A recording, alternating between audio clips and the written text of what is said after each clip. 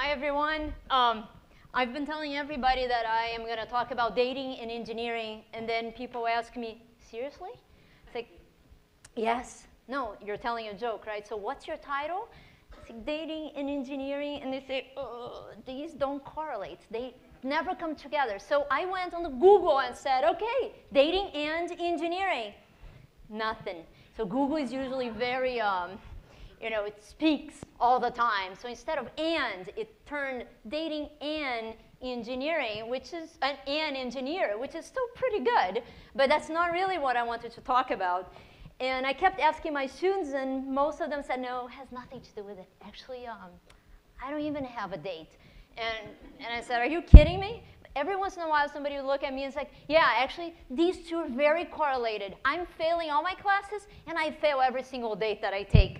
I was like, oh my gosh, okay, maybe that is my title. So to start with, I've been teaching design. I've been teaching engineering for almost 20 years now, since I was in Brazil. And when people design things, they have ideas. I'm very hopeful that most of you have tried making things at home, origami, putting together furniture.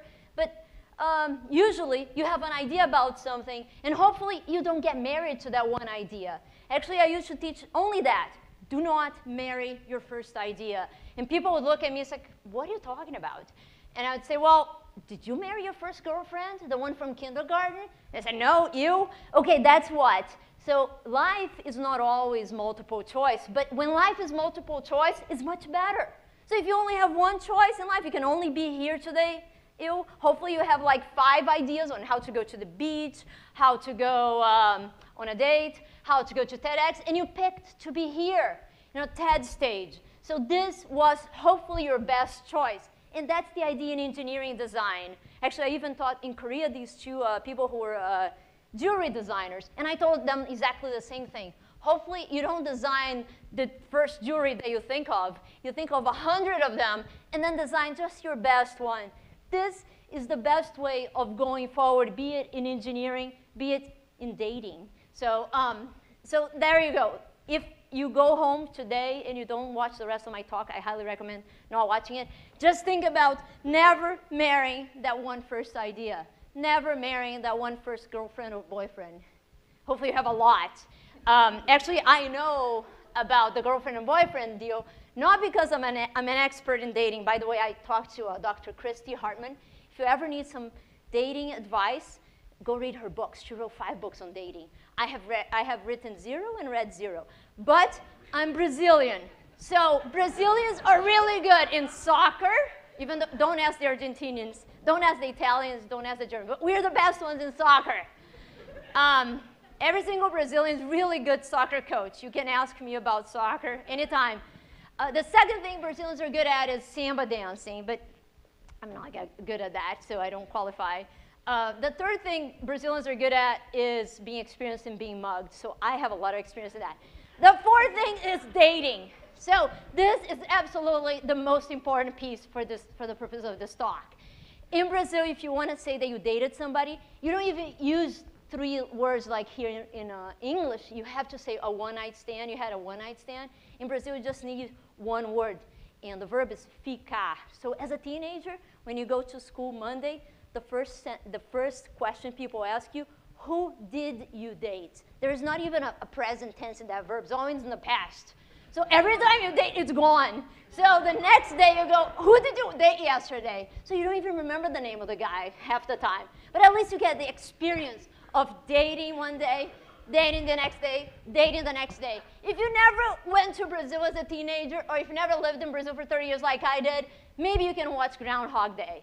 Groundhog Day is exactly like that. The main character, Phil, wakes up every day the same day until he gets it, that he wants to really date this girl. But he tries to kill himself 4 times, and he's still there. And he does all this stuff, and that's this idea of dating that's very central to engineering.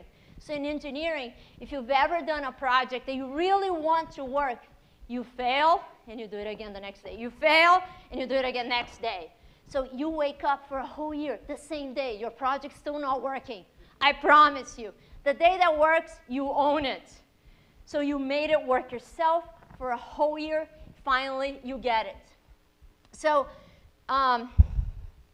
because I'm Brazilian, I can speak as an engineer who not only dated a lot, but also broke a lot of things. So I'm going to tell you now, not really that I am Brazilian, but that I'm an engineer. And most people turn to me and say, what kind of engineer? And my answer, or my most common answer, is the one that breaks everything. It's like, well, aren't engineers supposed to like drive trains and fix stuff? It's like, yeah, every once in a while I drive a train for Christmas, or I fix stuff like, I don't know, I turn the light on. But mostly I break things. I'm really, really good at breaking things. And I've been good at breaking things since I couldn't walk. So say my parents. So I thought this was a trait not of all Brazilians, but only of me. So my brother and sister used to look and say, do you have a brain problem? And that's what I ask my daughter nowadays, because you keep breaking all these things. And I would tell them, I'm not really breaking. I'm just trying to see what's inside. And so to see what's behind a toy, to see what's behind a computer, you got to open it. And by opening it, what happens is that you break it. So a screwdriver is always inside my backpack to this day. So since I was a kid, lipsticks don't make it to my backpack. So I thought this was a particular trait, and until I had a daughter. And here she is. She can barely talk. She has diapers on. And we had to put up gates for her. And mind you, this is already the second gate. So if you see this first one, and we're not sure if she wanted to put the gate up or take the gate down. I think it's down. And I said, OK, maybe this is not only me who likes breaking things. Maybe there's something else there that we all would like to see what's inside a laptop. And so this is my daughter several years later. And here was a screen of a laptop. And if you've never seen a keyboard from the back, I highly recommend. Next time you buy a MacBook Air, open it, take the keyboard out. It's really cool. So this is absolutely what she did. So she was in kindergarten. She was all interested in opening up stuff. And I said, OK, maybe other people like that too. Let's go ask. So sure enough, she starts Girl Scouts. And Girl Scouts are all arts and craftsy, like pens, pencils. And it's like, OK, can we come with screwdrivers? And they said, sure. So OK, let's bring 10 screwdrivers. Long story short, 2 years later into this, we have done this with 500 kids, more or less 50 different Girl Scout troops, and they all love it. They love so much. And the first day that I show up and I say, let's open up some toys. Let's take a look at the brains of these toys. And they say, yes, yes. Oops, let's do that. And sure enough, weeks later, usually I receive keyboard pieces, speakers from their parents' cell phones, and capacitors from voltage regulators. You know those little boxes where you plug your computer in that you eventually throw away? Give to us, and we open them up. And they work afterwards sometimes. Anyway, and you see, so you see what we get to do, which is have fun with kids all the time, make them great future engineers with just a screwdriver. It's way better than a pen and a pencil, trust me. So I do that for a living. And then by the time these kids get to college, I tell them, OK, now you got to do the same thing, except not with somebody else's design. The catch here is, when you're opening up a laptop from somebody who made the laptop, you're really interested in breaking. If you make your own laptop, you say, oh, no, it's very, very, very sensitive. Don't touch it. And so my students, when they make a robot, when they make a project, when they become engineers, all of a sudden, they are super scared of breaking these things because they made them. I am here to tell you to be courageous and break everything that you make so that you understand where it breaks. So it's very important in engineering to not only design something, but to test it. And this test, have you ever asked somebody who says, I'm a test engineer? No, they say, I'm a test engineer. They hate being test engineers. I would love to be a test engineer to break everything, really. And so when you design something, or when my students design something, I'm always asking to see the project failing. I need to see how people react to failure. These best projects, and I have two to show you, are students who not only tried really hard, but showed me that they tried the first time, they failed, they learned from that, and their project became much better because they learned from their failures. I really hope to pass this one message along with these two videos. The first one is a self-balancing bike. This long time ago, it was in 2008.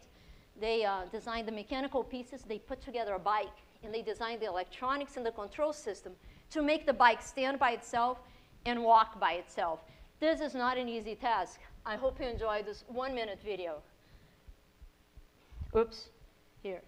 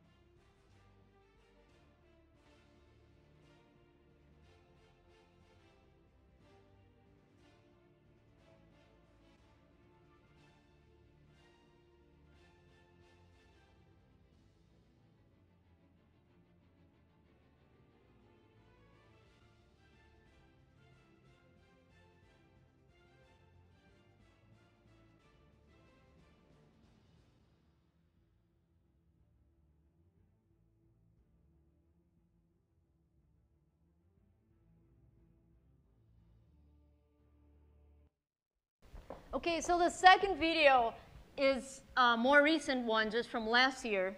And I have an NSF project to design devices to help people with disabilities.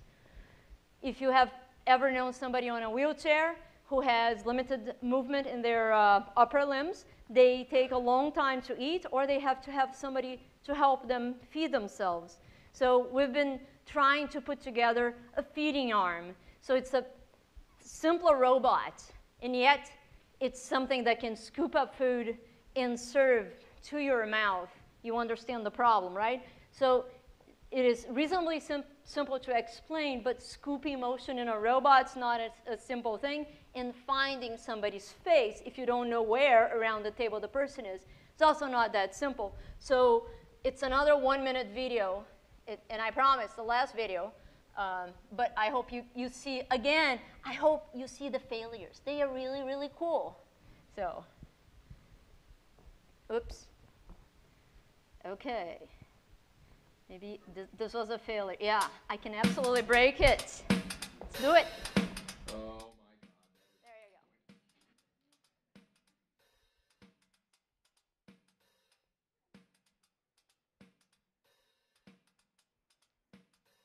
See how we love Cheerios, huh?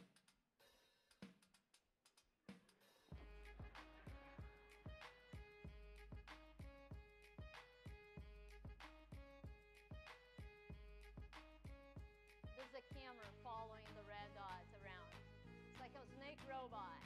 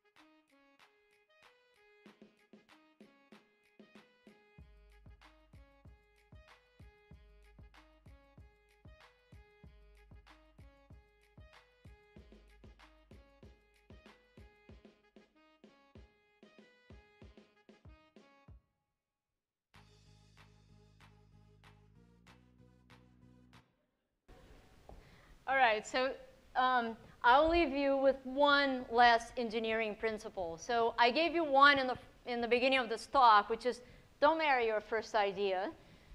The second one is fail early and often. And again, people look at me and say, "Why? Are you really telling us you failed?" Yes, of course, yes. So we have this competition that we play with engineering students, but works really well with kindergartners too, which is you give them some spaghetti and one marshmallow, and for the kindergartners say, "Don't eat the spaghetti, don't eat the marshmallow." And you have to build a tower with the spaghetti. It's really thin spaghetti. And you put the marshmallow on top. It's called the Marshmallow Challenge if you want to look it up. There's a TED Talk about that. And it's really interesting that our engineering students who are in their last year, they sit down and write equations for how it goes up. And I keep saying this, the marshmallow is on the floor, it needs to go up, it needs to go up. They have 18 minutes. And here's what happens with the very, very engineering-minded people who are book smart. They never touch the marshmallow, never touch the marshmallow, never touch the spaghetti. 1 minute before the 18 minutes, they put together all the spaghetti, put the marshmallow on top, and what happens? It goes down, and they lose it. The kindergartners, or the people who are very, very hands-on oriented, they say, "Okay, let me take a look at the spaghetti." And as soon as they put the two spaghetti in the marshmallow, plops. Spaghetti, marshmallow, down. Say, "Oops, let's put another spaghetti." Third spaghetti, marshmallow, down. Fourth spaghetti, marshmallow, up. By 18 minutes, they have the tallest possible tower. So this is what I see every time I ask people to do experiments. And mind you, I bet against any experiment that works the first time around. All my graduate students hate me for that, but that's fine. So they come and say, "Oh, this super experiment just worked." I bet a nickel it didn't. So then they go back and have to prove it. By the 10th time, then they really got it. Then it really works. Then you publish the paper. Then you make the video. But then you show everything that didn't work also, because then you're a much better engineer for that. And I understand they really understood something. So, oopsie. So the thing that I'm going to leave you with is for you to be daring enough, to be courageous enough, to be vulnerable. That's what Dr. Brené Brown has been saying for 4 years now that she learned.